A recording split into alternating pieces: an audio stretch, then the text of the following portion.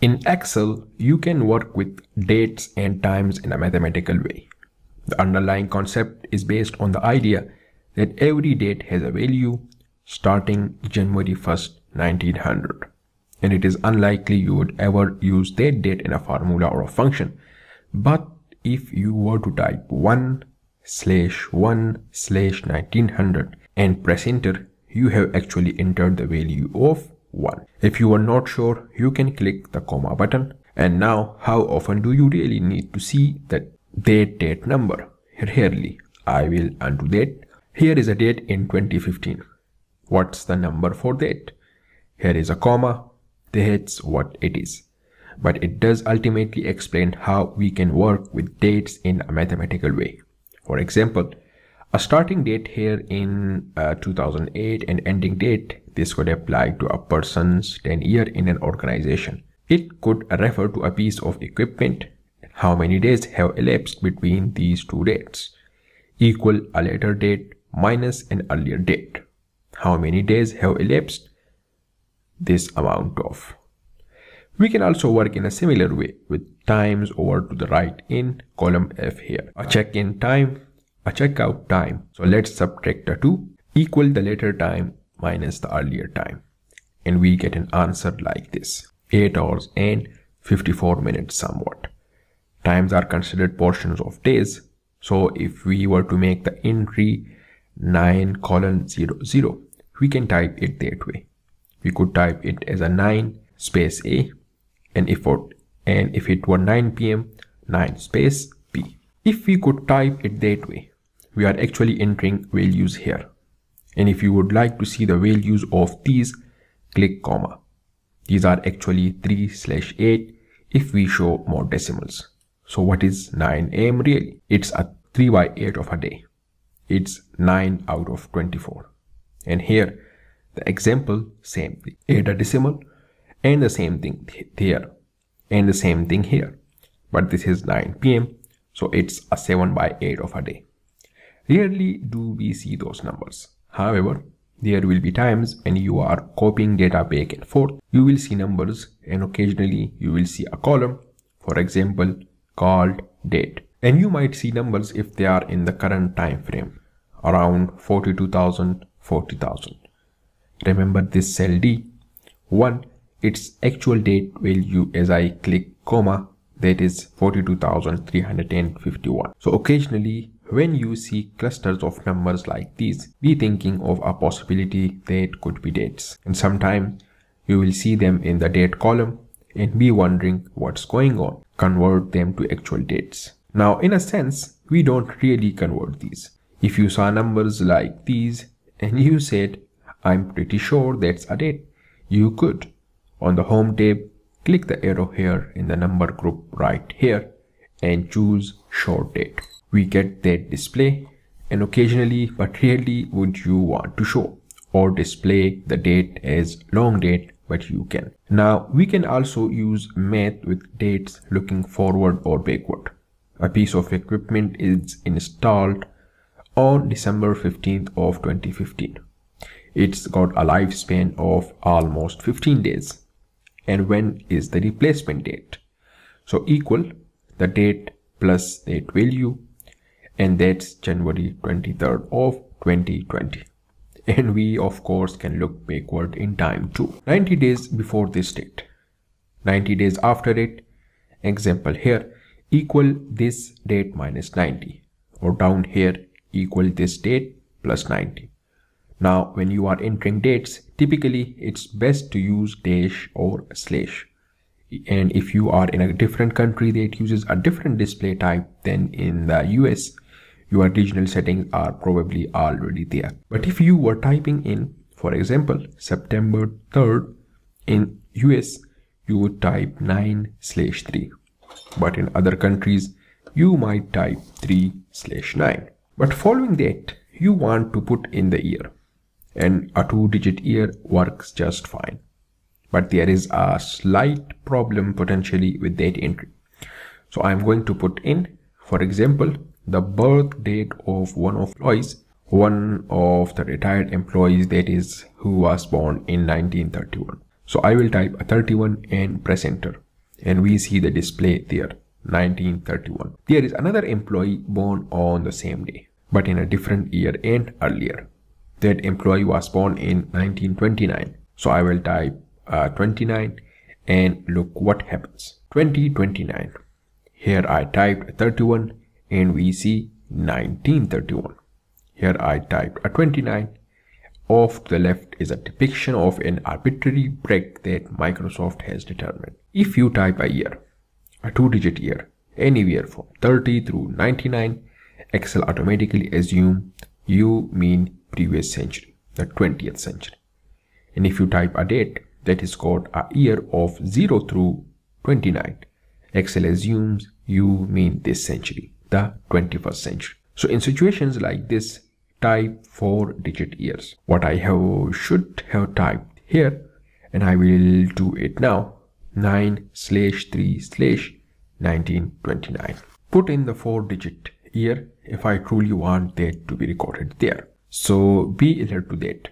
Now in the past, in the mid-90s, this breakpoint was at 19 and 20. And so I would imagine somewhere in the next 5 years or so, Excel will make a change here so that the automatic entry will start at 40 through 99. And this portion here will go from 0 through 39, but be alert to that concept. And it's not a bad idea, even though it takes up a bit more horizontal space to display dates with 4-digit years. Remember, you do have the option. If you press Ctrl 1, that takes us to format cells. On the number tab, choosing date, we have got lots of options here. Some of the options use 2-digit years. That's just fine as long as you understand there is a potential issue with older dates going back to 1929 like we saw here. This would be a bad display here if we were talking about ages of retires. This does, for the moment, mean 1931 and 1929. But it is much better to see the display as a 4-digit year. And keep in mind too, there are other displays out there too. There is a one keystroke shortcut you might be interested in. It's Ctrl+Shift+3, sometimes described as Ctrl+Shift#. Both cases, of course, we do use Ctrl+Shift, and that key that has the 3 and the # on it depicts the data this way. It eliminates perhaps the temporary data as to which month it is because it displays the 3-character month. So doing that here possibly, Ctrl+Shift#, there we are. It looks like this. Remember too, anytime we go to format cells by way of Ctrl+1 on the date tab, lots of built-in options here for date displays. Earlier we saw one example of working with times. We can also work with dates and times together. For example, you have got some kind of an electrical system, some kind of a power system, and maybe it went up or down on a certain time. We have another time when it restarted, something like this. There is a time lapse there of about 3 days. Not quite, but how can we calculate the difference here? Well, the way we see the information now, we can't do anything with that, but we can make the entry in one of 2 ways. We can put in date and time together. So over here, I am going to type 11/17/2015 space X. And now I can either type :0, 0 or 6 space P. I could also type 18:0, 0. The shortest would be 6 space P. And as I press enter, we see the display. That is a workable number. And I can do the same kind of thing here. But just to show that we can do it here, I will put in the time first. So I will type 3:40 space P. Or I could have typed 15:40 without the space P.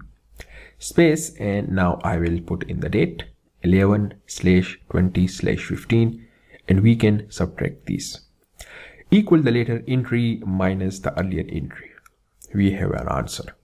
Not exactly what we want, but we could say that is 2.9 days. Well, that is correct, but that's not the way we would typically display this.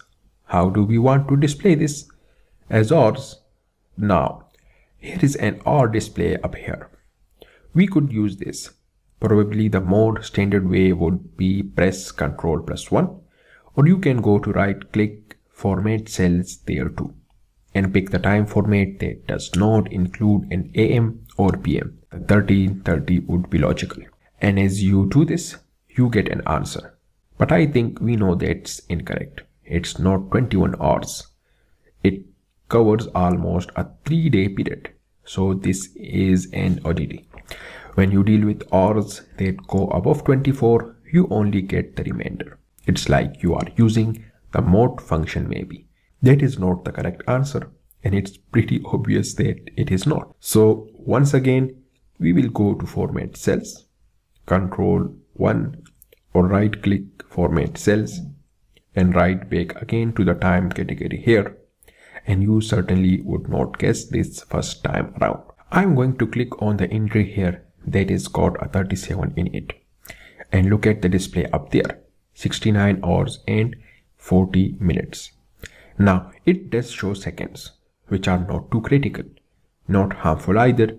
And if you don't want to see the seconds, click custom, and then in this display right here, simply backspace out of here everything to the right of the entry. There we are. The H within brackets here means show hours over 24. I can't give you a good reason for why this formatting already exists, but this is how we work around it. And there we are. There is the correct answer, 69 hours and 40 minutes. Recognize what we are doing here. We are subtracting information across more than a single day here. So there are lots of capabilities for working with dates and times in Excel, and we have discussed something about that in this particular tutorial.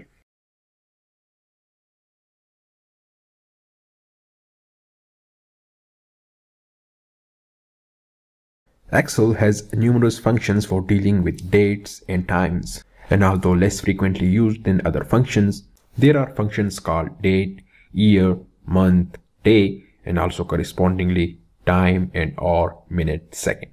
Let's imagine you might have a list consisting of some years, some months, some days, and you want to construct a date, or in other words, create a date right here. We can do this with the function called date. Equal date, get the year. In this case, it's in cell A2, comma, we get the month, it's in cell B2, comma, and the day is in cell C2. Complete the entry, and we have got a date there.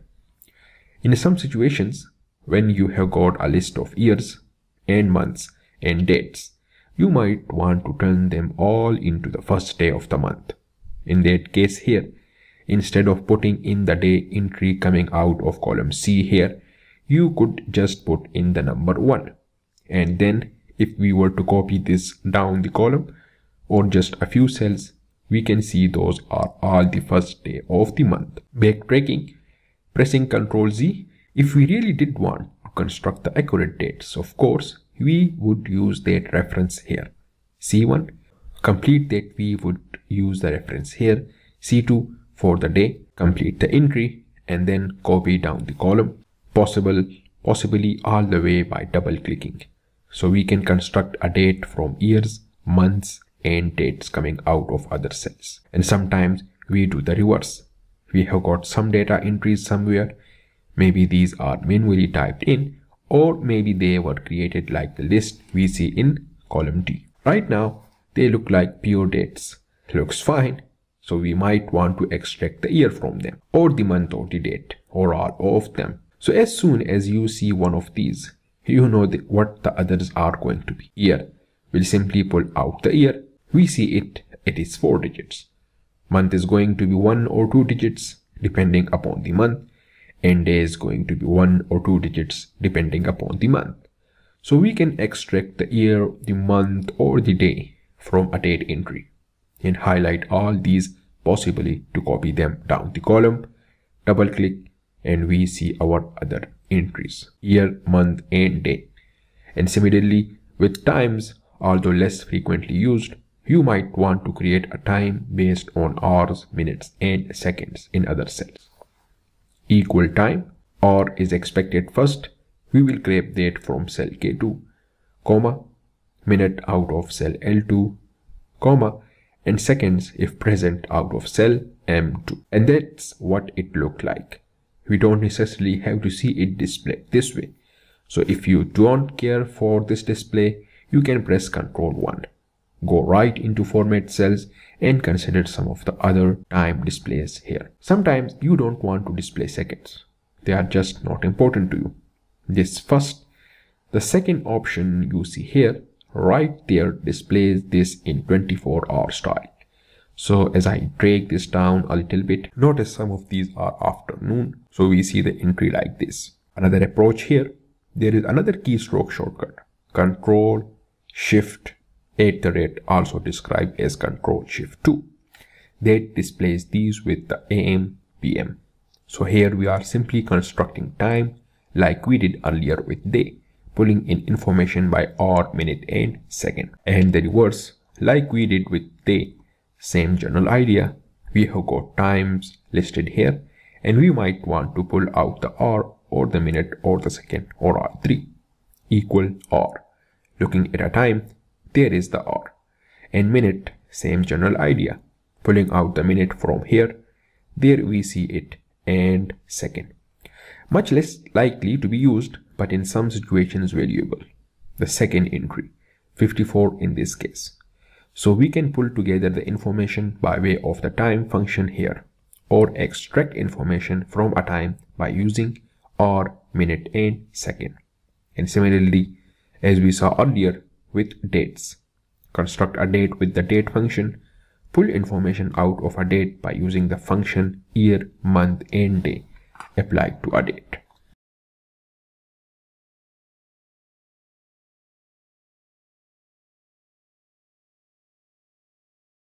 Excel has two functions related to date and time that allow us to work with dates and time in a dynamic fashion. In cell A2, I want to depict the current date. At the time of this recording, it's December of 2018. So if I simply want to put in today's date as if I were typing it, I will press Ctrl semicolon, a great shortcut. And if I want to put in the current time, I will press Ctrl Shift semicolon. That puts in the current time. Now, if I want to use the date in a dynamic way, there is the function called today. As you type it, type equal today. That's all you need to type. Press enter.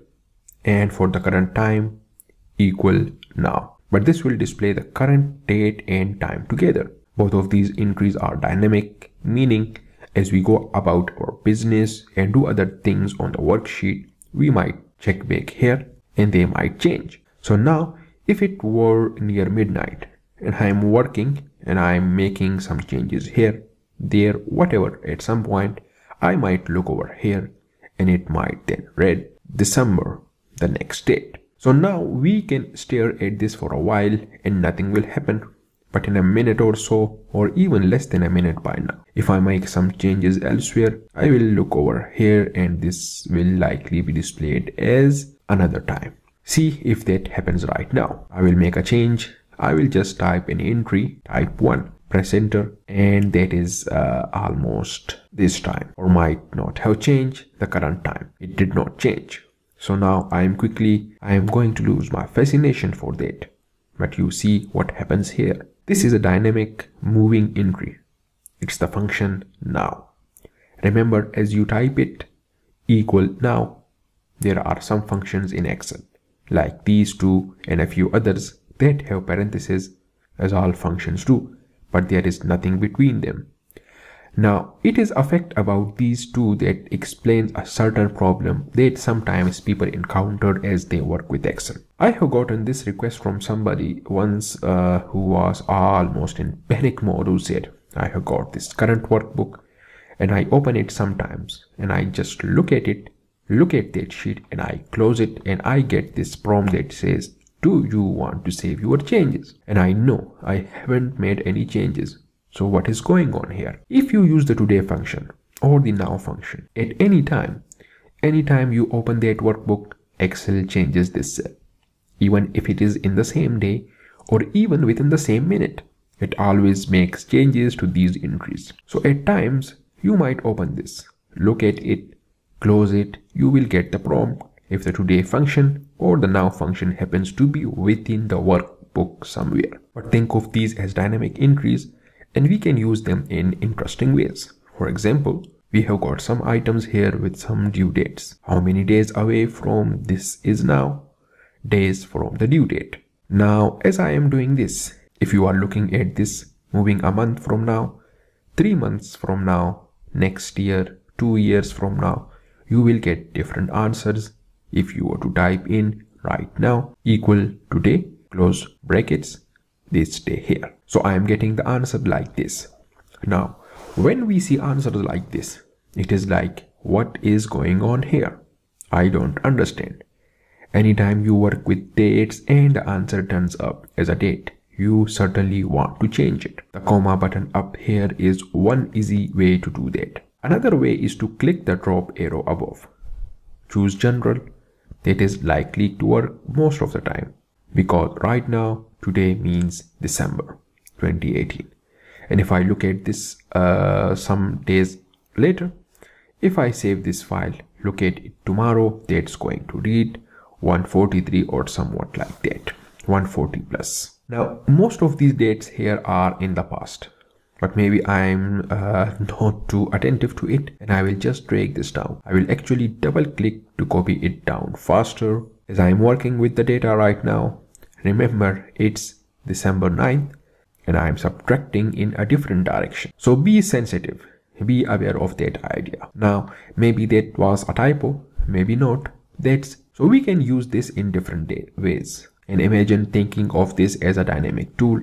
And as we open and close this file, these numbers are going to be different every single day. Keep in mind too, when you are tabulating the differences between dates as we see them here, here is a difference that's E2 minus E1. It's almost 62 days. If you reverse the order, and it's not to say that it is wrong, but let's say that it is probably better if you take the later date minus the earlier date. Here we have an answer, and of course you just ignore the negative. That of course too is a 62-day difference. Now if you have a column and a list called age, nearly always it should be a calculation. So now if a heading says age 8 sign up or age 8 enrollment, that is going to be a static number. But if you want this entry to always be accurate, there are a number of different functions you could use. One is dateDiff, but no matter how you get to this, you will use today's date if you want this to be accurate. Here is one function covered in the coming tutorials, dateDiff. It says I have got a starting date somewhere, comma, and I have got another date somewhere. How about today? Remember, this is a moving target date right now. For me at the moment, does mean December 2018. And if you are trying to use the same function later, in this very cell, you will get a different answer if it is beyond a year. Round bracket y, enter. So that person is almost 40 plus years old right now, soon to be 48 or 47, whatever. At about a month and a half from where I am right now, double click, and again when you open this file and try this function right here, possibly if you are looking at this after January 29th of 2019, you will see the number 49 or 50 depending upon which year. Remember, this is a moving target, and if I have an entry in here December, I don't at the moment, but if I did have an entry that say December 10th or whatever, I might have a certain age to the right. If I were to close my file and save it and open it tomorrow, which is December 16 or 10th for me, that number, or 23 for me, that number will have changed. So this number you can say is always accurate. It is accurate to the day. So for example here, if just for purposes of demonstration, if I make this entry here be 12/10, and if I make it December 9th, enter, it is 44. So you see how that works. We are using the today function in a dynamic way, and there could be similar uses with the now function as relates to time. So the function today and the function now allow us to enter the date in a dynamic way and possibly use it in formulas. You saw the way today was being used over here as well. We have techniques, we have methods available here for using these entries, calculating date differences in a dynamic way using the today and the now function.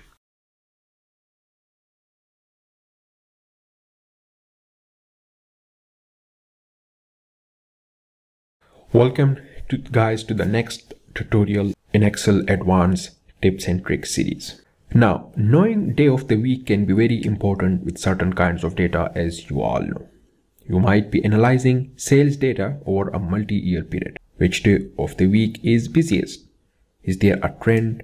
Has it changed over time? Orders, shipments, which days are busier than others? Which days of the week? How do we figure out days of the week? One simple way, probably not the best, is to format date entries a bit differently. So in column A, I am going to change the format here by either right-clicking, going to Format Cells, or pressing Ctrl 1. Either way will take us to the Format Cells dialog box. And on the Number tab, Category Date, we do see lots of options here. This option right here, although quite wide, does display day of the week. And there we are. We see day of the week. This is probably not the best way to approach this issue. So let me undo that and use a function here called weekday, referring to cell A2, weekday. The answer may be a bit disappointing at first, is a 2. That means it's a Monday. 1 is a Sunday, 2 is a Monday, 3 Tuesday, and so on. But even the number itself we can work with in certain kinds of formulas. Nothing wrong with that. So I think many times when we do this, though we would like to actually see the day of the week. So we were not really throwing away the number. We can, by the way of Format Cells, Ctrl+1, or right click and Format Cells, go to the category on the Number tab called Custom, and where we see the word General here, just drag across it. Type 3Ds, and as you do this, look above. We see MON. Type 4Ds, we see Monday. So 3Ds or 4Ds. All we are doing here is changing the format of cell B2. We are not changing the content. We are only changing the format, and we see Monday. Double clicking here, copy it down the column. Now, the number 2 is still there. The number 3 is still here. And we can use if logic in different situations here, referring to those cells by number 1 through 7. We can also use this in a different way, perhaps along with data validation. Let's imagine that we have got a shipping date here. Some of these dates here might be weekdays, some of them might be weekends. How do we know? Equal weekday. Refer to that cell there. 4 is okay. Let's double click and see what some of the others are. There is a 1, that's a Sunday, and we don't do shipping on Sunday. This is a 7, that's a Saturday. We don't do shipping on Saturday as well. So let's change these shipping dates. Whoever made the entry just was not aware of that concept, or maybe this was set up in another worksheet, and whoever set it up just did not think about the fact we don't do shipping on Saturdays and Sundays. So we are going to use some if logic here. Equal if, to see if the weekday of this cell right here is equal to 1, meaning it's a Sunday. And if it is, comma, we are going to take that date and add 1 to it. In other words, we are going to turn it into a Monday. So whatever is in cell F2 plus 1, comma. Now if it is not equal to a 1, we want to check to see if it is equal to a 7. And there we will subtract. So to save some typing time, I will simply highlight this, press Ctrl C, click behind the comma, press Ctrl V, and here we are looking to see if this is equal to a 7. If it is a Saturday, and there we want to subtract 1, and we will turn that date into a Friday. Now we need a separate if right here to check for that category, because there is a third possibility, and that is that it is not a Sunday and it is not a Saturday. So in this second if here, following the action that we take when the weekday happens to be Saturday, we subtract 1, comma. Otherwise, we are simply going to display the shipping date as we already see it. So we will click the shipping date entry in cell F2 and two right parentheses here. Complete the entry, and sometimes you will get an entry like this if the cell has not been formatted. I will simply copy the format from here rightward. I am dragging with the right mouse button into the cell, and as I release the right mouse button, copy here is formats only. So there is an adjusted date. In this case, it did not need to be adjusted. The next one will be adjusted. It is currently Sunday, but it is going to be Monday the 24th as we copy downward. So that's an adjustment there. There is a change. Here is another one. This goes from Saturday to Friday. Most of them are the same. So we see this formula right here, adjusting the dates here by way of testing using the weekday function, a valuable function to allow us to determine which days of the week certain dates occur on.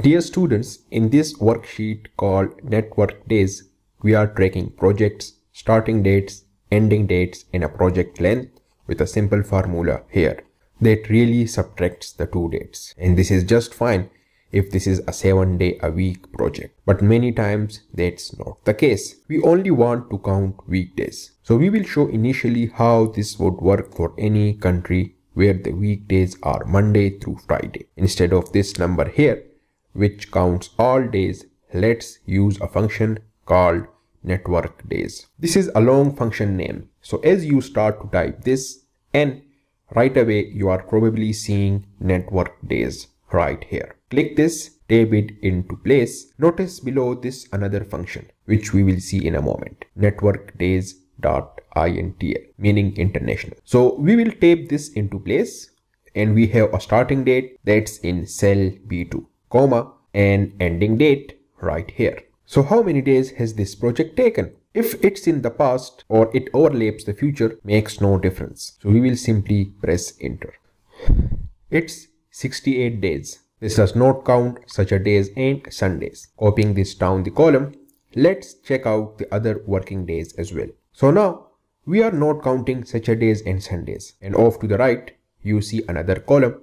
It's called holidays. We can also take those into account. And so as we look at these different lists, and of course, the holiday list might vary with certain companies and certain organizations. Let's also take those into account. So this first entry says 68 days.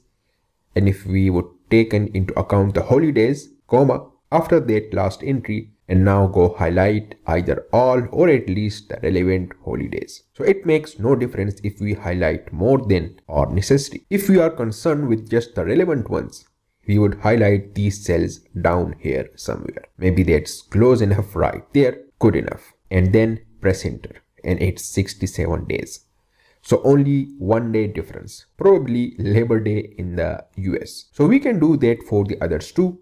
So keep an eye on the other numbers. Instead of a 46, that's a 45. 41, it's a 39, and so on. Now the problem here, though, is it highlighting a different number of cells.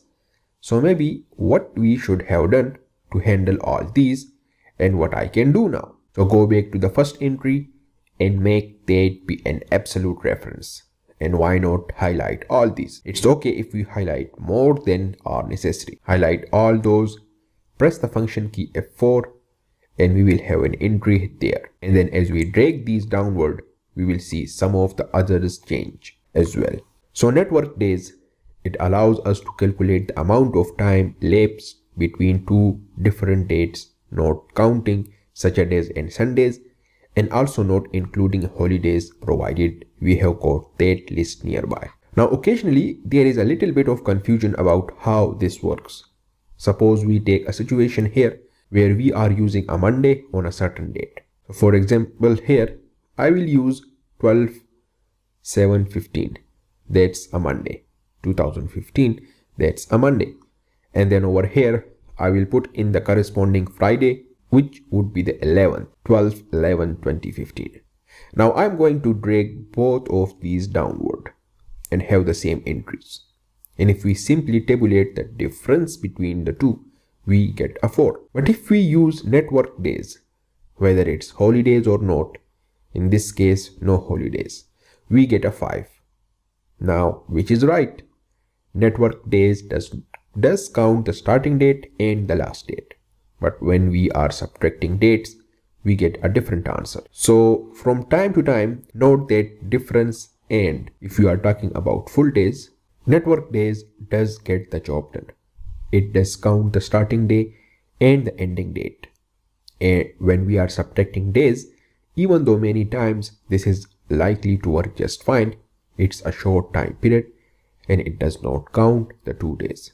It says, in effect, what's the difference between, let's say, an arbitrary time on this day and that same arbitrary time on this day? Difference is 4. Be careful with that difference. So network days allows us to count the difference between days and take into account holidays when necessary, and it does not count weekends. Now, so what if you are in a country where the working days and the holidays and the weekends are a bit different? So as we are putting in network days, we also see another option here called network days.international, INTL, meaning international. Tap that into place and we will start here, same date, B2, starting date, comma, C2, ending date, comma, and then we see this choice. We see all the possible entries for 2 consecutive days, Saturday, Sunday, Sunday, Monday, so on and so on. All possibilities there for 2 consecutive days, and then we see references here to each single day only. So possibly you are in an environment where you work every day except Sunday, and so maybe Sunday only would be the holiday, or in a different culture, maybe Friday only, and so on. So you have got different options here that you could use. The default, if you do nothing here, means Saturday, Sunday, as we see it right here. So the default is actually option 1. So think of how you could use this possibility. The variation on network days, a viable tool for calculating the differences between dates, not counting weekends and not counting holidays. And by the way, with international here too, you have that same option for not including the holidays.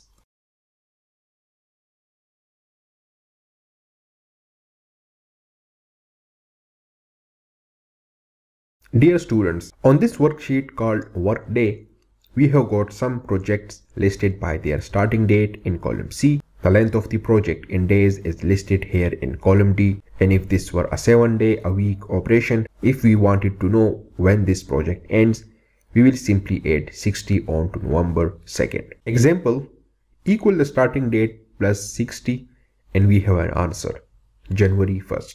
Now more common is the idea in a working environment there are only 5 days, maybe 6. So to get an actual count here and not include the weekends, equal workday. This function is analogous to network days. You might say this is working the opposite direction. And this too has an option for calculating our answers here based on different weekends. So we start with workday, left parenthesis, our starting date in C2, comma, the length of this project, it's in D2. So in effect, we are about to add 60, but this time we will not be counting Saturdays and Sundays. Simply press enter, and when you get an answer like this, and it should be a date, we can easily change this to a date either by dragging with the right mouse button in a nearby cell that has a format that you like. You use the right mouse button, drag it here, copy here as formats only, or undoing that, I am going to click here and then restate what is stated. Another way to do this is simply to click this cell and on the home tab in the number group, click the drop arrow here and choose short date. There we go. So this does not count Saturdays and Sundays. However, you might have some holidays involved here. And so we got a list of holidays over there. And if you want to be using this in another cells here, as we choose the holidays, we will highlight not just the relevant ones, but the entire list. So double clicking here and changing this, I am going to put in a comma. We also have the option to include holidays, and I will simply highlight all the holiday cells that we got listed over there, and because this will be copied down the column, I will make sure that this reference here is absolute by pressing the function key F4 after highlighting those cells, and there we are. Complete the entry, and we will copy this down the column to not include those holidays. So now we see the differences here, and it's quite a bit different than what we saw over here with simple subtractions. So these entries that we see here are giving us an accurate count based on the starting date and the project length as to when this project should be finished. We are not counting Saturdays and Sundays, and we are not counting holidays. So those are the results that we get there. Now, if this were in a different country or different culture where the weekends are different or the work days of work, simply use the function right here, period after work day, international INTL, and this gives us the option here. And let's take out this information here first, take out the holidays portion of this. So after putting in our starting date and ending date, comma, now we see a display showing all the 2-day combinations available, all 7 of them, and all the single day combinations. So in certain working environments, the weekend might be Friday, Saturday, possibly it's Sunday, Monday, depending on the working location, or might be just a single day. So we pick an entry here. The default is the first one, Saturday, Sunday, which is typical in most Western cultures. So we choose the one we want. Maybe it's a different culture here, Friday, Saturday, pop in the 7 there, and we can type it in or type it and then put in our holidays as well there. If any of those holidays happens to be on Saturday, Sunday, or in any way overlaps the indicator that we have chosen here, we don't get a double count, and in other words, it does not count the holiday and the weekend day at the same time. So we will complete the entry here. And so if we are in a different culture, we might have different answers here depending on different weekend constructions there, and some of those did change. By way of the workday function and its variation workday.international, the international version, we are able to track projects based on the starting date, a length, and possibly considering holidays and also those international variations.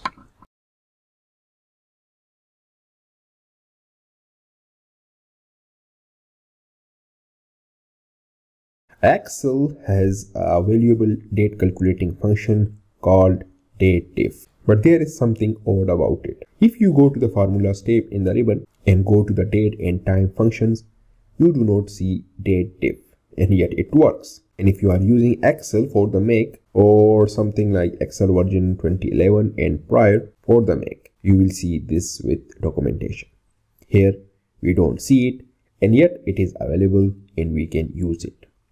So equal dateDiff, and we are trying to calculate how many days have elapsed between a starting date and an ending date. This could refer to someone's work tenure, or it could refer to a piece of hardware, any number of different things. We have got a starting date here called cell A2 and ending date in cell B2. And we might want to know how many days have elapsed. D. This is one of 6 variations. D in double quote. We see them over in column E. For the moment showing only days, 1088 days.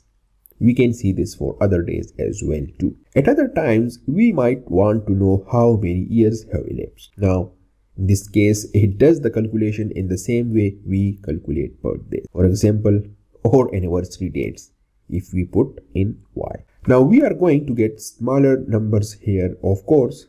These are only 2 and 3. And what if, just for the sake of argument here, this represents a birth date, and I will put in a number over here like 1982. And maybe this person retired from this organization or left this organization. What was the age of this person at the time he or she left the organization? Something like that. So I will put in a Y, and there is the answer, 32. Now, if this is the ending date here, this is almost June 2. but not quite. So it's 32. It is calculated the same way we do birthdays. This is accurate right up until the day. So if the ending date here was June 1st, I will put in the 6 here. The number of years, days 8, 32. But if this were a 2, it becomes 33. Now we have got some variations on this. Here is some higher dates over here. We have got service years. We could be using this to calculate service years. Or if this is birth date and this is age, we could be using the same function. Now what we might want to do in these examples too, and we did this in an earlier tutorial on the today function. You might have seen that. Equal date diff. If we want this to be accurate at all times, we use the function today. As you might say, a moving target in here. We are using it with equal date diff. Date diff, remember, begins with a starting date and ending date.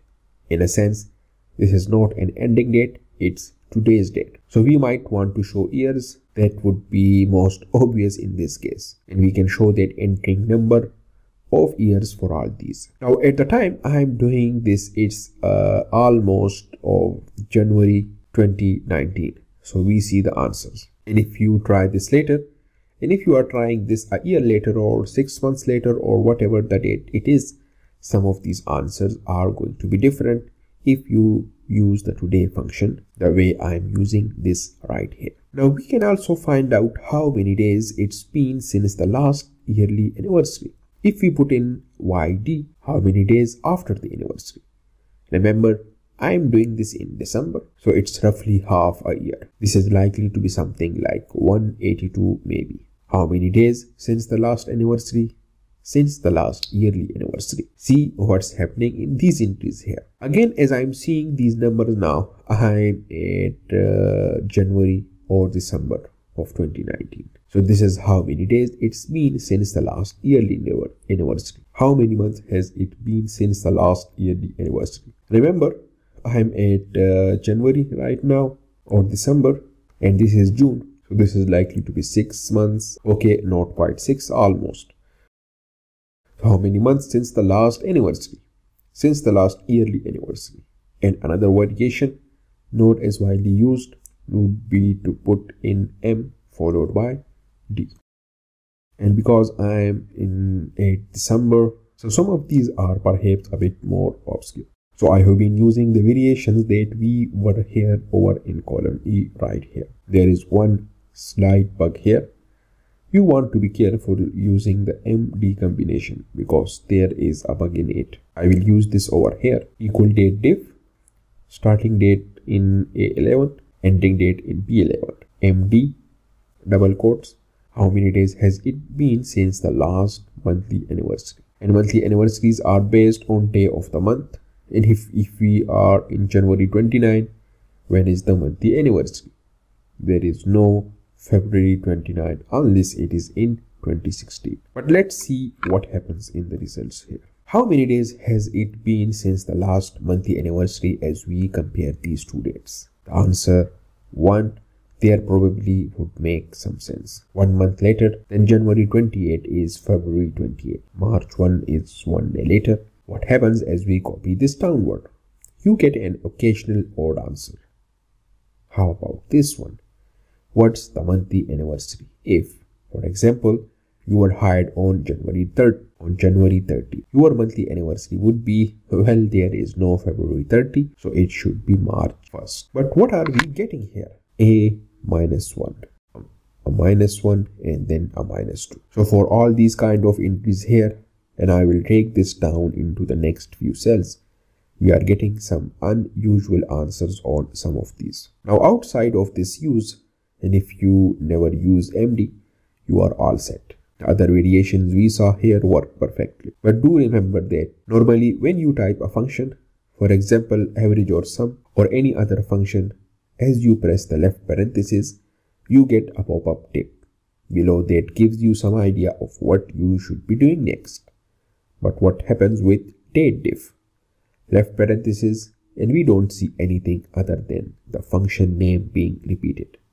So no clue as to what to do next. And if you go into the help system and you go right there for it, it's not found. So that's a bit odd. Most books that cover Excel do mention date diff.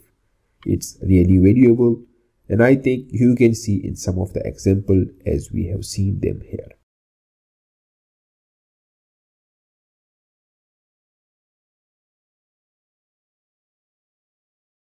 If you are trying to calculate differences across months, and if you need to measure time in months, two functions, EDATE and EOMonth, might be of use. In column A, we have got some employee IDs, a starting date, and depending upon the role in the organization the person has, there is a different probationary period. So based on the starting date, we want to know when the probationary period ends, and each probationary period is stated in months. So 3 months after, for example, May 28th will be August 28th. But if we add 30 or 31, something like that, we are not going to get the correct answers consistently. So let's use the function called EDATE. We have got a starting date. It's in cell B2. It's May 28th, comma, number of months later, 3, and we get August 28th. And we can do this for the entire column. So we will double click. Notice when you have got a date like October 30th and you add 4 months, it would end up at February 30. But of course, there is no such day. So Excel automatically adjusts that so that it is the last day of the month. This can be a negative at times too. So now let's suppose that the permanent status of these employees begins the last day of the month when the probationary period ends. We don't necessarily have to use this date as our starting point. We can, if we wish, use equal EOMonth, left parenthesis, use that starting date over in the cell P2, and then refer to the probationary period right here. And this will take us to the end of the month after that 3-month probationary period ends. So we see it's the 31st. So the entries we are going to get here will be last day of the month. And we see that in every case. And some cases, of course, they are the same, like this. If this happens to be the last day of the month, it happens here also. So EOMonth means end of month, and you can see what's happening in each of the cases here. And if somehow or other you had permanent status starting on the first day of the next month, you could take this and simply add 1 to it. That would probably be the easiest way to do this. So I am just going to take this here, copy it with Ctrl C, escape, and over here equal, press Ctrl V and then +1. In these cases, we'll have the first day of the month. So the permanent status begins on the first day of the next month after the probationary period ends. So we could put in something like that. And if we did not really have that information in column E, of course, this fills the bill anyway. We are simply referring to the cells B2 and C2. Now there is some other occasional uses too. Here we are looking in reverse, and we can use these numbers with negative. A project or program ended on November 4th. It was a 1-month program. What was the starting date? EDATE. Here is the date in question, comma, minus the number that we see in cell K2. So the starting date was October 4th. And if we want that display to be the same as it was over here, we can simply, with the right mouse button, drag this cell over to here, let go of the right mouse button, copy here is formats only. Not truly necessary, but just to make it consistent. So we can see in all cases here, we are going backward in time. But in this case, we are moving backward 5 months, 13 months. Let's see what's happening. In each case, we are using a negative in front of the program length. Last day of the current month, full colon, equal EOMonth. Let's use today as a date.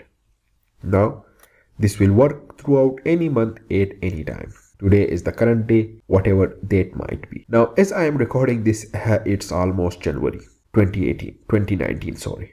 But here we put in comma 0. And in other words, we are not switching months at all. Alright, so let's go back to where I was entering this data here. And as we type this entry, complete with the right parentheses, we are going to get the last day of the current month. The 0 means that we are not moving forward at all. There we are. So I am in December, so the last day of the current month. Now this will always be accurate.